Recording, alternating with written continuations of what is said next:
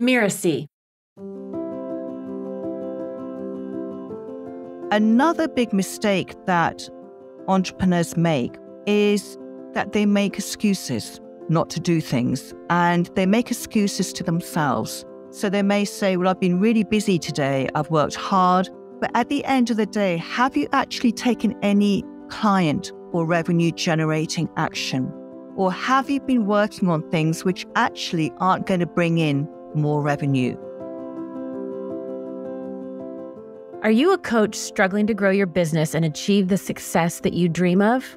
Do you ever wonder why some coaches seem to effortlessly attract clients and build thriving practices while others struggle to make ends meet? If so, then you won't want to miss this episode of Just Between Coaches. I'm Melinda Cohan, and I'll be your host for this podcast.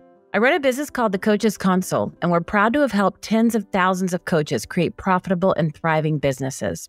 On this podcast, we answer burning questions that newer coaches would love to ask a more experienced coach. Today, we're going to take a deep dive into the reasons why coaches often face challenges in growing their businesses and explore practical strategies for overcoming these obstacles.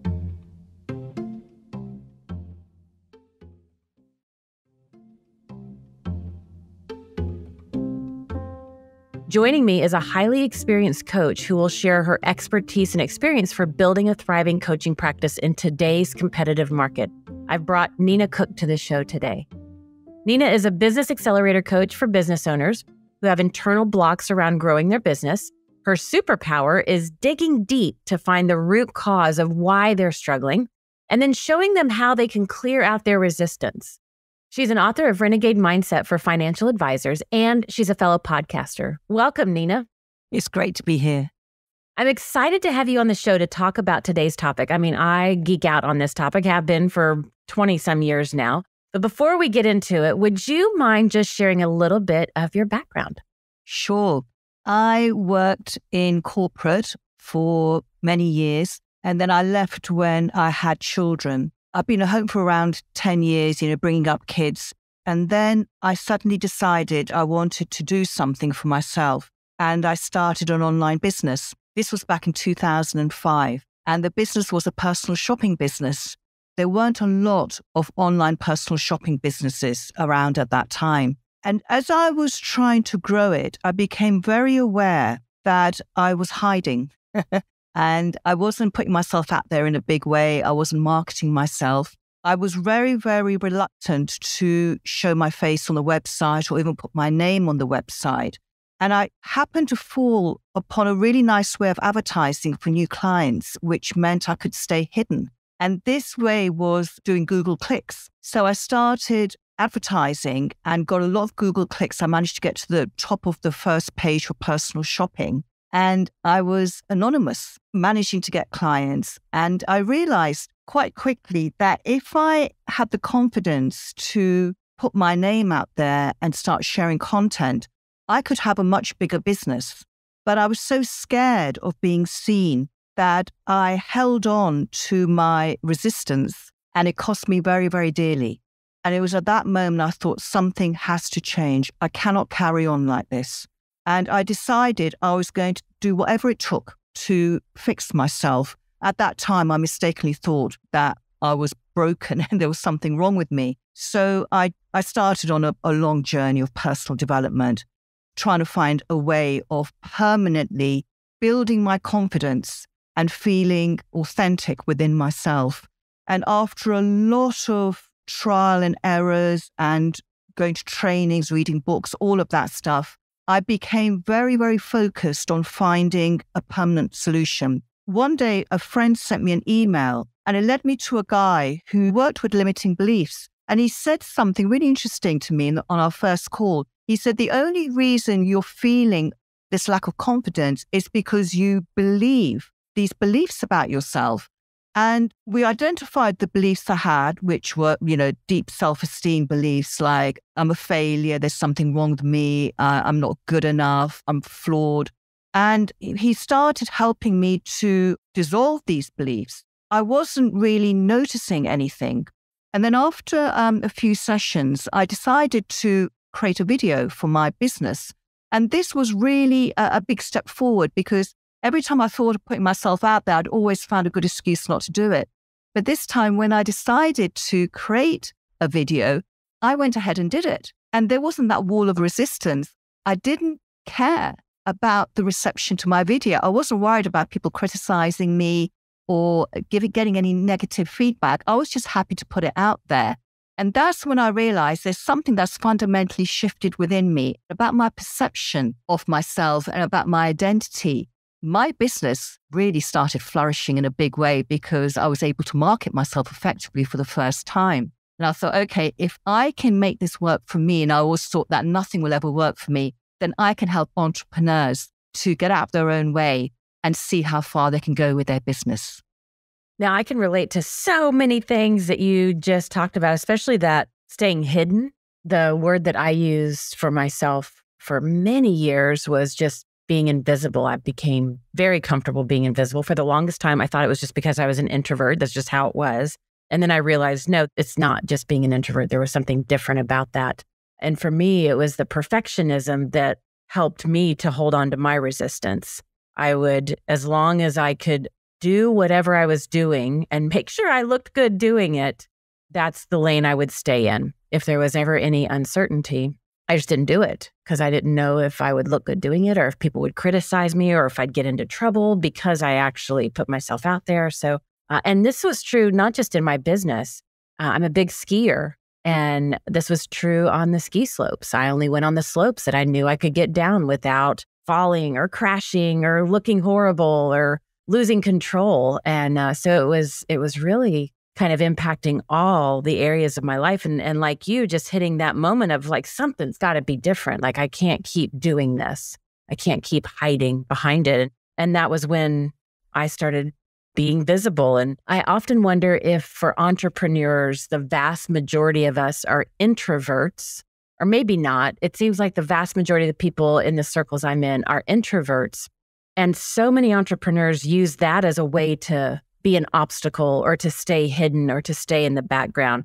But I actually find it's one of our greatest superpowers in our business. What has been your experience with being an introvert? Do these go hand in hand? Does it make the challenges bigger or different, or is it nothing really? It's just a whole different topic, maybe even a different conversation.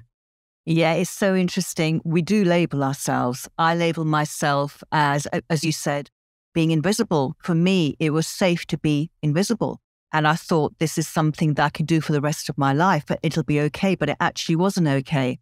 Being an introvert is such an interesting thing, because being an introvert doesn't mean that you can't be successful in your business. Being an extrovert doesn't mean that you have to be successful being in business. It really comes down to what you believe is true about you and what limitations you put on yourself. I did a survey to my email list, and I asked them, what is the biggest challenge that is stopping you from growing your business? And I expected the top answer to be something around money blocks. The top answer was the fear of putting themselves out there, of marketing themselves. Most entrepreneurs know that the way to get clients is to have conversations. And the quickest way to have a conversation is to do regular outreach. But the outreach part seems to be really, really difficult for so many of them, because that's making yourself vulnerable when you're reaching out to someone and inviting them to buy your product or have a conversation with you. You know, you're telling them about a launch or emailing your list or going on social media. Whatever that outreach is, it feels like you're putting yourself out there to be rejected. And that can be a big enough reason for many, many entrepreneurs to not do the outreach. But then that means they're not going to have the business they want to have. I like to get to the core of issues.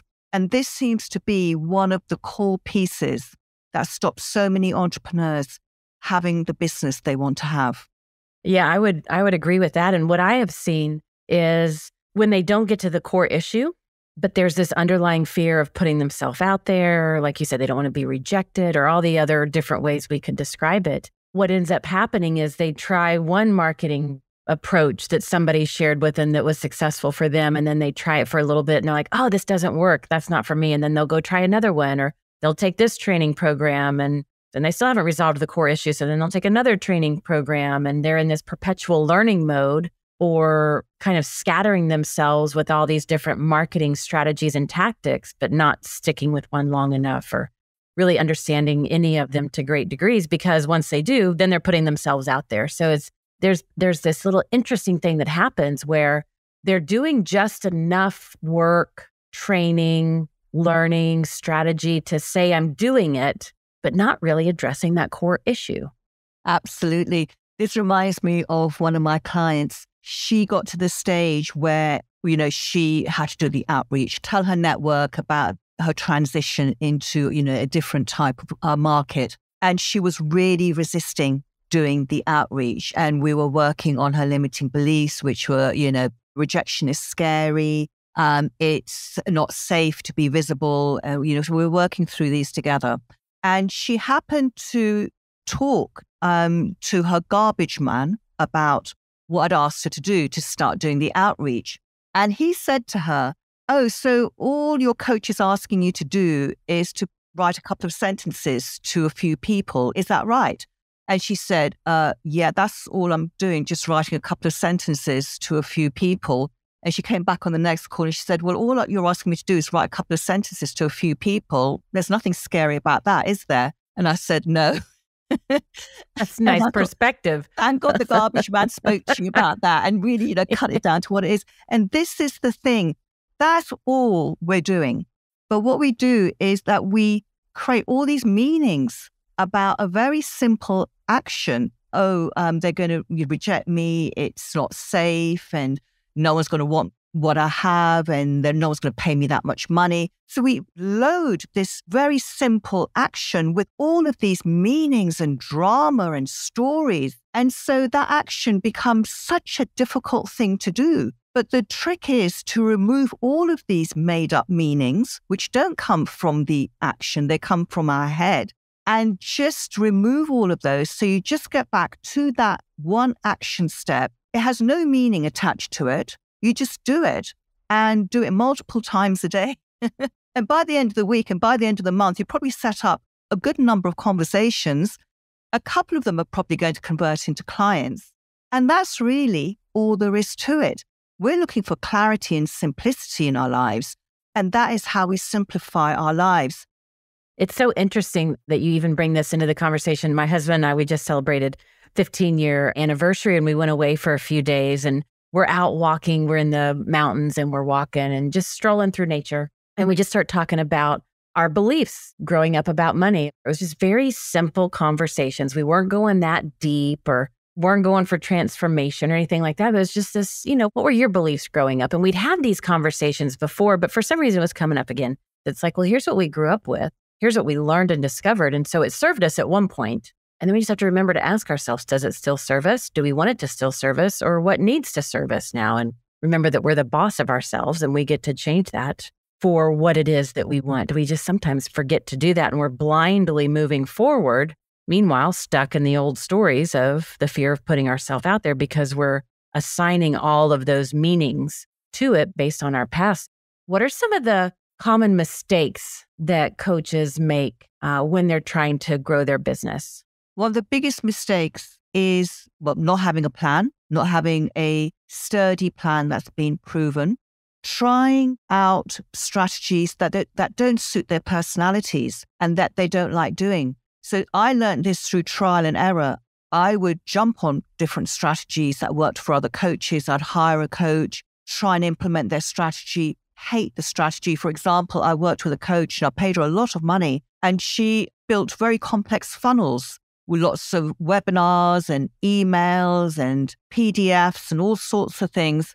I hated the whole formula. And I thought, well, that's not for me. So I abandoned that. And I thought at the end of all of, trying these different things out, what do I really enjoy doing? What sort of strategies do I like doing that I will consistently do? Because that's the key, isn't it? Find a marketing strategy you like, which you're likely to carry on doing because you enjoy doing it. For me, I love speaking. I like being on videos. I like sharing content. So my marketing strategy is sharing content. And if I can speak rather than write, then I'll choose speaking anytime. So podcast guesting is one of my favorite ways to spread my message. So I think that is one of the key things. Find a strategy that you enjoy doing that plays to your strength. Stick to it and be consistent. Another big mistake that entrepreneurs make is that they make excuses not to do things, and they make excuses to themselves. So they may say, well, I've been really busy today. I've worked hard. But at the end of the day, have you actually taken any client or revenue generating action? Or have you been working on things which actually aren't going to bring in more revenue? And if you were to focus even an hour a day on actual client revenue generating activity, which could be sending emails out to people or prospects or sending an offer out, then at the end of your working day, you will have that glow of satisfaction that I did some outreach. So the excuses are a key part of what I see is one of the big mistakes that entrepreneurs make. I spoke to a financial advisor and he said that I'm 30 years behind where I want to be. And I thought, that's really sad that you feel that, because he was looking to exit his business at that point. And he felt he had not achieved anything near what he could have done if he'd really followed, a good strategy and implemented it. And for him, it was lack of belief in himself and staying in his comfort zone, but he had deep, deep regrets about it. So this is what it is. You can make change now in this moment. Dare to think differently and play this game and play to win, but be okay with failures along the way, because you will have so much fun expanding your comfort zone, stretching it. And the thing is, the sky's not going to fall in. You will not die as a result of taking risks in your business. But this is how you're going to find out how much courage you have, how resilient you are, how strong you are. And it's only by doing something different to what you're doing now. I love that. Dare to think differently. And I had a girlfriend, mentor of mine as well, talking about the excuses and the reasons that people give. She's like, there's really only one legitimate excuse or reason, and that's, I don't know how. Everything else is just it's a fabrication, very clever sometimes. And you were talking about, be okay with failures along the way, right? You either win or learn. When we're trying to stay focused and motivated, like that can be hard when we're faced with challenges and setbacks or those perceived failures if we haven't quite adjusted our perspective. What are some of the ways that coaches and entrepreneurs can stay motivated to continue to move forward and not retreating or slipping back? Yeah, this is a really good one. It's going back to what I said earlier, is stripping away all our made up meanings about the so-called failure. So say someone sends an offer to their email list and no one takes them up on that offer. Then rather than making up meanings about, what this means about me, that means that no one wants my stuff, I'm never going to make it work, I'm never going to make enough money, my list doesn't like me. Instead of making up all those meanings, really intentionally think, okay, this doesn't mean anything, but what lessons can I learn from this? How can I do this differently? How can I improve it? Who could help me to improve it? Is this something that I enjoy doing, or isn't this playing to my strengths? I spoke to a client today, and she said that she has only ever tried one webinar in her life. And the webinar that she ran, for some reason, Zoom blew out in the middle of the webinar. And she said, Zoom has never, ever let me down before, but it let me down in that webinar. All the tech completely went. I was humiliated.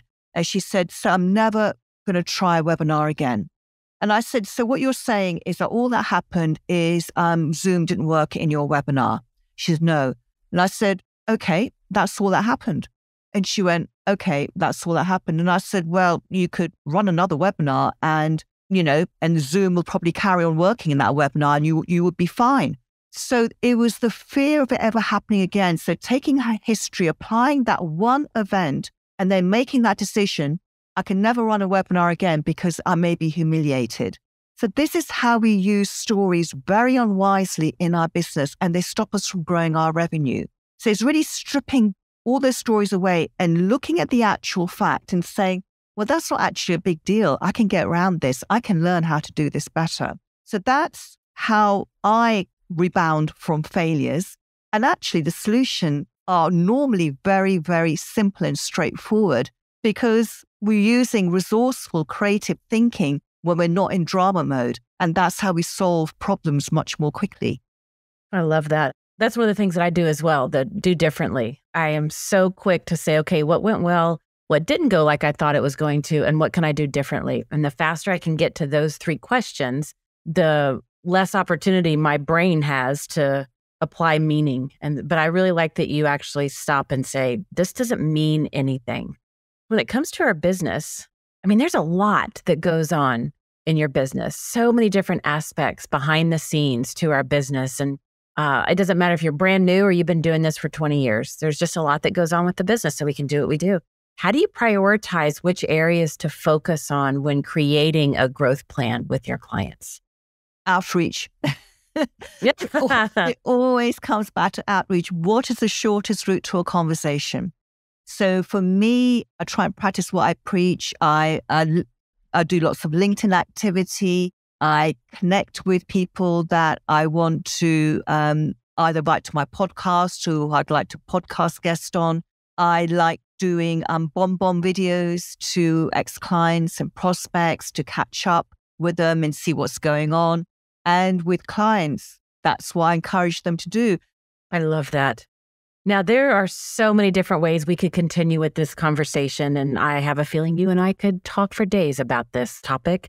Are there any other questions I should ask you or any other things that you want to bring to our listeners?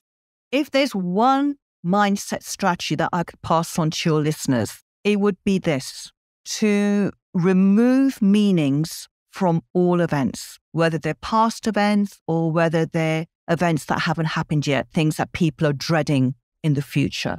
And to say this one sentence to remove meanings from events. So you're looking at the event in a very clean, clear way. And that will help you to make the best decision. Is to say this one sentence, whenever you get a negative loop of thinking, become aware of it and say to yourself, that doesn't mean what I imagine it means. And that will tell your conscious mind that you're making up a story in that moment.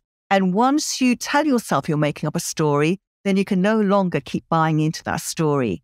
And that will give you temporary, clear mind.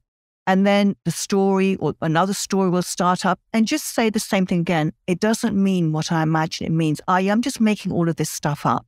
Keep doing it. And if you were to do it every time you have a negative thought, every day, then your business is going to grow because you're going to be a clear thinker, rational thinker, and you're going to start thinking differently. Beautiful. So let's summarize a few of the things that we talked about today.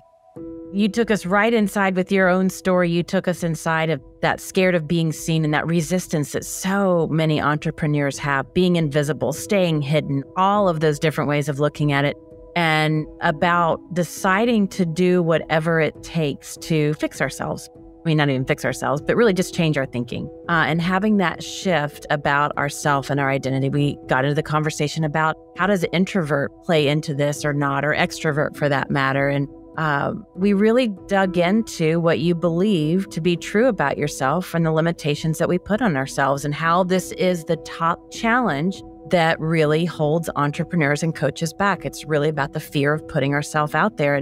And if we don't address that root or core issue, we're just going to get into that perpetual learning or that constant being busy for the sake of being busy so we can say we're moving towards it, but never actually really getting there, but really addressing the core and root issue.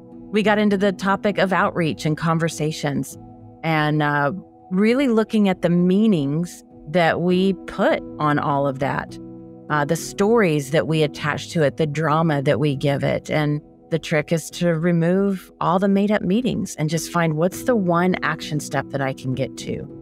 I love how you said this, the shortest route to a conversation. Every day, ask that question, what's the shortest route to a conversation, and be consistent with that. We talked about the different mistakes that people make and how do we get to the do differentlys? How do we look at the lessons that we can learn from this and reminding ourselves that it doesn't mean anything. And that one mindset strategy that you left us with, that sentence that we can say whenever any negative thinking comes up.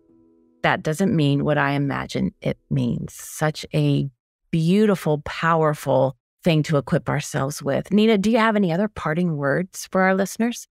Just for everyone to know that they have everything they need to have all the success they want. They just need to get out of their own way. Very true.